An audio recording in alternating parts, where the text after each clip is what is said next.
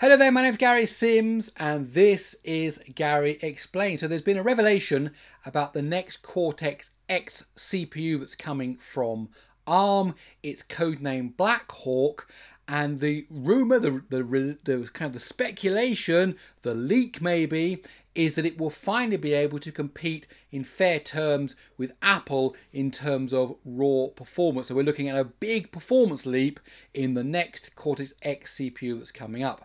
So if you want to find out more, please let me explain. So if ARM follows its traditional naming, this new CPU, codenamed Blackhawk, will be called the Cortex-X5. Now the key points of the information we've got are this. So Patrick Moorhead, who is the founder, CEO and chief analyst of More Insight and Strategy, has written about ARM's next Cortex-X CPU, codenamed Blackhawk, and we'll talk more about Patrick in a moment. And in that he says, and he's quoting here, Blackhawk will eliminate the performance gap between ARM designed processors, so that's the Cortex-X processors, the Cortex-A processors, and ARM custom implementations. From that we can read Apple's implementations and of course Qualcomm's Nuvia implementations. Blackhawk will offer the largest year-over-year IPC performance increase that we've seen in the last 5 years, and we'll talk more about what all that means in a moment. So is this information reliable? Well, Patrick Moorhead isn't some script kiddie, somebody that stumbled across some info and then leaked it. He is a respected industry figure. His career involves working at AT&T, Compaq, Alta Vista and AMD, where in fact he was a corporate vice president. I've met Patrick on several occasions over several years, and he's not kind of a one for random speculation. He's very much a kind of give me the facts, let's do the analysis, let's look at what's coming. Now actually, because he's got this information, including some quotes, it sounds to me like this is some kind of soft leak to build expectations about the ARM's chips that are going to be released in this year, in 2024. So what is Blackhawk? Well, it's the next Cortex-X CPU, which, as I said, likely is going to be called the Cortex-X5. Of course, we've already got the Cortex-X 1, 2, 3, 4, the Cortex-X4 now appearing in the latest generation of flagship smartphones. And the goal is to eliminate the performance gap between ARM-designed processors. So this is the key here. ARM designs its own processors. You've got the Cortex processors, the Cortex-A processors, the Cortex-X processors. Okay, and if you don't know about any of these things, I do have a video that I only released quite recently, a beginner's guide to ARM's processors. I'd recommend you watch that. I'll link it in the description below so that you can get an understanding on how ARM names its processors. But ARM isn't the only company that makes ARM-compatible processors. Also, other companies do, most notably Apple does, and Qualcomm does with its Nuvia ones. And they license what's called an architectural license from ARM that gives them the right to build their own clean room. They're not based on ARM's Cortex processors, they are their own clean room implementations. And the idea is to eliminate the performance gap, because it absolutely hats off to Apple. Apple's processors have been faster than ARM's processors over the last several years, and that's just, and it's a fact, and I've tested it myself in very, very different ways, and it is just a fact. ARM have been catching up and they're getting closer and closer. However, this X5 is meant to eliminate that performance gap. So whether it'll overtake Apple's latest offerings or bring them right up to its heels, we'll have to wait and see. But we're no longer going to be in this case where it's always far behind by 1 year or 2 years. The idea is it's going to bring it right up to level with what Apple and Qualcomm are offering. And this is said to be a quote from ARM's CEO Rene Haas. Now the timeline fits that because Rene became the CEO of ARM just about 2 years ago when the deal with Nvidia fell through.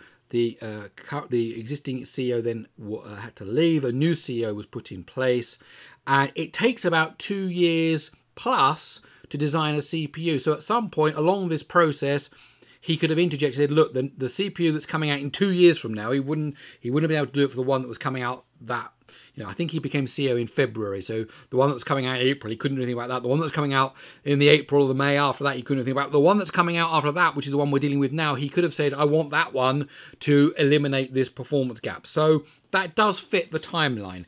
If this was something they said that it was not within that 2-year time frame, I wouldn't have believed it. And as I said, this chip is meant to offer the largest year-over-year IPC performance increase that we've seen in the last 5 years. So year-on-year means comparing it now to the Cortex-X4. Now, ARM has consistently delivered double-digit IPC increases each year. So the Cortex-X3 to the X4, 10% increase from, and so on. So now, in this case, we're going to have to see more than a 10% increase to reduce that performance gap. Now, IPC means instructions per cycle. So when you have a CPU, you can run it at a certain clock speed, and that does give you a certain performance level. But of course, the more you can do at that clock speed, the greater the performance even still. So this is about the microarchitecture, how it can do things at the internal design of the CPU. It's not about the clock speed itself, because if you clocked one processor at 1 gigahertz and another processor at 1 gigahertz, one of them will still be faster regardless of the clock speed, because it has a better instructions per cycle. It can do more per one of those clock cycles. And this isn't about the process node, because that's just how you manufacture it, which talks about the heat and the power, but the performance here comes from the fact that at the same clock speed, at the same process node, one Cortex chip is faster than the next one, next generation, because it can do more per clock cycle. So how are Cortex-X CPUs used? I do cover this in that other video, but with the introduction of the Cortex-X1, then the CPU setup changed from the traditional 4+4. So we had 4 performance cores and then 4 efficiency cores. Then we started to see a whole bunch of different setups. They're all listed here. 1 X core, then 3 performance cores, and then 4 power efficiency cores. That was kind of the expected thing we were going to see. But then Google surprised us with the G1 and the G2, because you had 2 X cores, and then 2 A cores, and then 2 efficiency cores.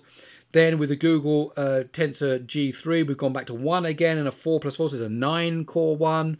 The Snapdragons, we had a 1+2+2+3, and a 1+3+2+2. The Dimensity 9300, all big core design. There are no power efficiency cores in that. You've got 4 Cortex-X cores and then 4 Cortex-A cores. And maybe when we get the Exynos 2400 release soon, we're going to see a 1+2+3+4, so that's a 10-core setup. So the way this thing could be used is there are so many combinations that the existing X1 through to X4 have been used. It will be really interesting to see how the smartphone manufacturers want to use the X5. Now, it will depend on how much power. Of course, if you want to have that performance, if the idea is to get that high IPC, then it might take more power. For example, the iPhone only has 6 cores. So here we've been listing phones with 8 cores, 9 cores, 10 cores in the Android space.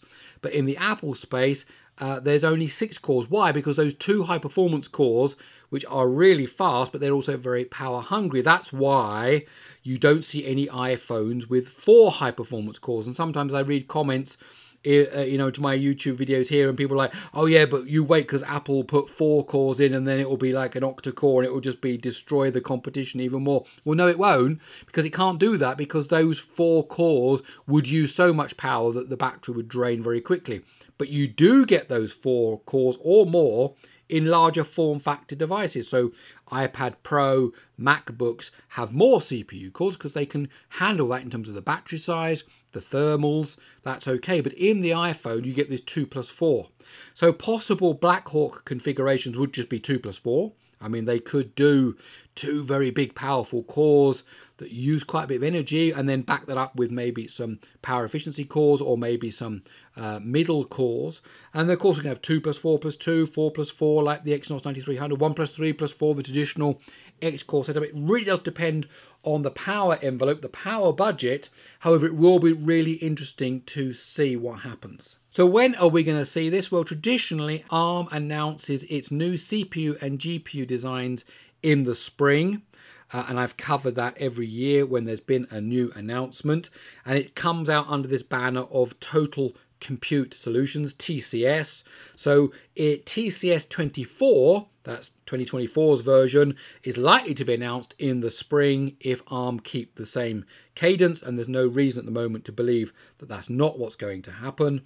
And that means that we then traditionally see devices that actually come out from Chinese OEMs in December, and then devices through in 2025. Same cadence, but just 1 year later. So we're going to see the announcement in the spring, then chips in December, January and February, end of 2024 into 2025. Of course, the one wrinkle will be is that Qualcomm won't be using the Cortex-X5 in its flagships. It'll be using its own Nuvia-based chip. So, of course, that will affect the rollout of which devices we see the X5 from which manufacturers, certainly from MediaTek, but others are uncertain at this point. Okay, so that's it. My name's Gary Sims. This is Gary Explains. I really hope you enjoyed this video. Love to hear what you think about the Cortex-X5 and the possibility of closing that performance gap with ARM and with Nuvia. If you like this video, please do give it a thumbs up. And also don't forget, if you like these videos, subscribe to the channel. Okay, I'll see you in the next one.